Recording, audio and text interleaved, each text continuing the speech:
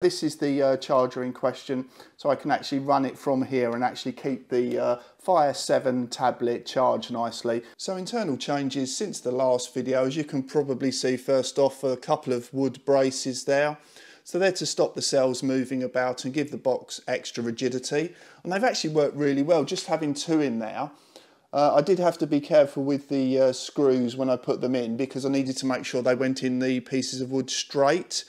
Because if they'd gone off, they might have pierced the front cells here, and obviously you don't want to do that. Even though these cells are generally considered safer, you still don't want to pierce them, and they're only sort of thin aluminium cases. So they've worked really well to keep this whole box sort of more rigid and better when I'm moving it about.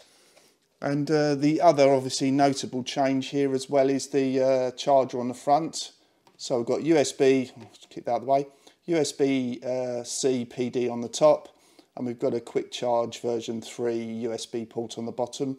And as you can see, we've got the voltage of the pack there, because I connected that up directly to the terminals here. So I can also see how much power is being drawn when I'm just using this on its own through the shunt. And you can probably see it down there. I give it a bit of clearance so that it didn't touch or get too close to the BMS. So other internal changes, I've just used some epoxy boards, if you like, for the top. I've left it in loose for a reason, so that if any of these ever do pop, there's still room for them to move about. And there's obviously the Bluetooth dongle for the app. So that's internal changes covered off. So the reason I got this charger in the first place, along with being able to charge other things, USB and USB-C, off of this particular battery directly, it was also to make sure I could keep this charged up, this little Fire 7 tablet here, which acts, as you can see, as my sort of shunt monitor, so that it gives me an idea of how much is it left in the battery and general charging parameters, as you would expect with the Victron shunt. So the other thing is I put this down here is so that it actually was close enough to here so I could just connect a cable, and I found a cable. I'm just going to hook that up now. So there you have it. I found one of almost the perfect size. So this fits perfectly into the USB port here and runs straight up and plugs straight into the top of the tablet. So that was a bit of a win there. I wasn't expecting to find one the exact right size, if you like, and the right sort of configuration.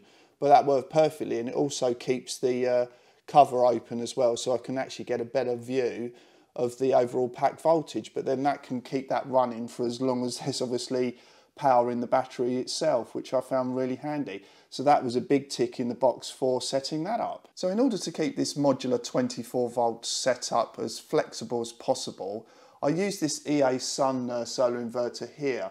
And there's currently a video being suggested in the top corner if you want to have a look more at this particular inverter.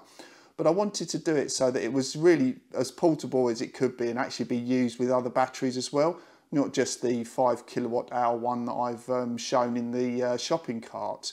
But I set this little stand up here, just made out of plywood really, because the advantage this EASUN inverter has over the MPP equivalent, the 24 volt equivalent, is this unit's actually much lighter.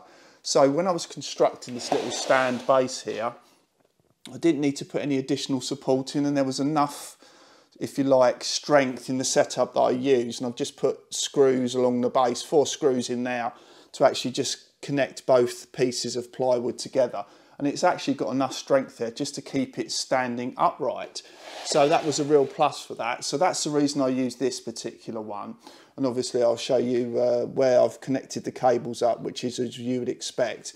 And I kept the battery cables long so that it was a bit flexible in not just using it with the shopping cart battery, but other batteries. So I'll show you another battery setup that I'm going to do as part of this.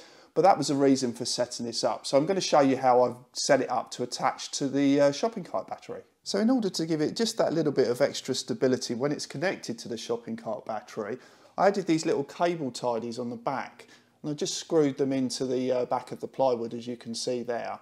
And these are just little Velcro cable tidies. So I've put those on the back there so that when the handle's actually up and I've set it down to where I want to use it, I can literally just connect it up there and put the cable tidies round. So it just gives that little bit extra stability So I'm just going to do that now and show you the result. So there you have it. These little cable tidies velcroed up now, and keeps it nice and square, which works really well, and just stops it from any random knocks. Sorted. All connected up, strapped on now, ready to use. So this is the way I've connected up the battery cables on the terminals just for this setup here. But again, I've got plenty of cable on here if I wanted to run it round the side and up, but just for neatness, I'm just putting it on top at the moment. I've already connected or put the cover back on the negative terminal. So all these covers do is just literally sit over there just to protect the terminal there, obviously from any outside influences. And again, you can have them up, down, round, whatever way you want them. Also used this little resistor here as well, so that when I connected up the final connection, which was the positive, it doesn't matter which one, just so that the internal capacitors don't make too much of a spark and damage the terminals or the wire effectively, or the terminal connector there. So that's done on that. We've got 95% in there, that's still connected up, and we've got 26.5 on the battery itself. There's a bit better view now of how the cables are connected up. So here we've got the mains or the grid connection cable there, so I can just plug that into a normal socket, and this particular inverter can charge at 24 volts up to 60 amps, so that's very handy when I'm using free power on Octopus's Agile tariff. So I can basically use this as a dump battery and completely charge it up for free, or being paid to charge it up depending on how much renewable energy is on the grid. And here is the little surge protector strip there, which means, you know, that's the actual up to 3 kilowatts can go through that little extension cable there, which again is connected straight into the bottom. There are the battery cables going straight into the bottom of the inverter, and here are the MC4 connectors there. I've got a little red there to indicate that that's the positive input there from solar panels. So that is the modular setup done and complete and ready to use. One other outstanding item I've got to do on this as well is figure out where I'm going to put a 250 amp fuse on this shopping cart battery. That's the only thing that I've got left to do, because I'm not using a circuit breaker on this, purely because it would just add too much to it. So I'm going to find a way of putting internally a 250 amp mega fuse like I'm going to show you on the next battery setup. Time to show you it powered up as well. Almost forgot to do that, so let's switch it on. Let's see. You can hear the fans kicked in now.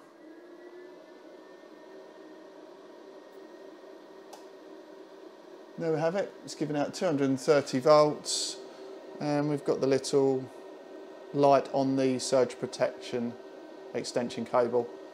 So that is all set up and running. So here's another example of how I can use this 24 volt modular setup and the flexibility that it gives.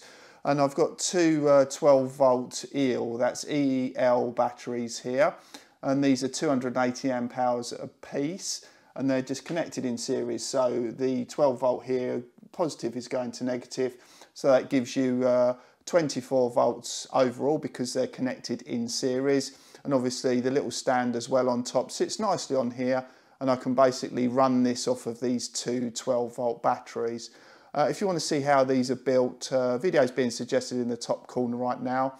I'm also now building these for customers as well. So if you're in the south of England, or you're okay to collect these, because I don't really want to put these via the couriers, please let me know. The email is in the YouTube description if you want any of these or want to find out more. These are now under £600, and they're using the new EVE version 3 cells. So each of these boxes here, once they've been fully assembled, have been pulling over 300 amp hours, even though they're sold as 280 amp hour boxes. So if you're interested in those, so let's just switch this on and show you it firing up.